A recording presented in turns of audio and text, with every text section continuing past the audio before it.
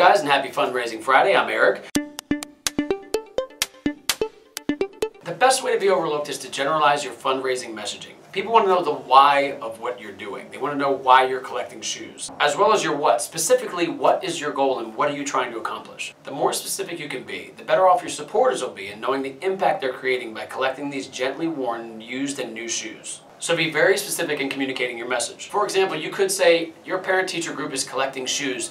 Donate yours today! Versus, our parent-teacher group is collecting 25 bags of shoes. Each bag will have 300 shoes in them. The shoes will be used to create and help micro-businesses in countries such as Ghana, Honduras, Tanzania, and in these countries, work opportunities are scarce. Our parent-teacher group will also receive $3,000 to help support youth camps in the process. You can help by dropping off 25 pairs of shoes to our location by the deadline date. Donate yours today! Now, which of those really sounds better? The clearer and more direct your message, the better your supporters will be in understanding exactly what they're doing and how they're helping not only you, but the world in general. Connect with your fundraising coach to discuss this tip, or follow our blog and get weekly fundraising tips. We are here to help. Once again, my name is Eric. Thank you for joining us on Fundraising Friday. Make sure you follow us on Facebook and on YouTube. And until then, happy collecting.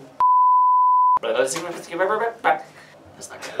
All kinds of others. Alright, this will take me 40 minutes to do this 1-minute video. You did it!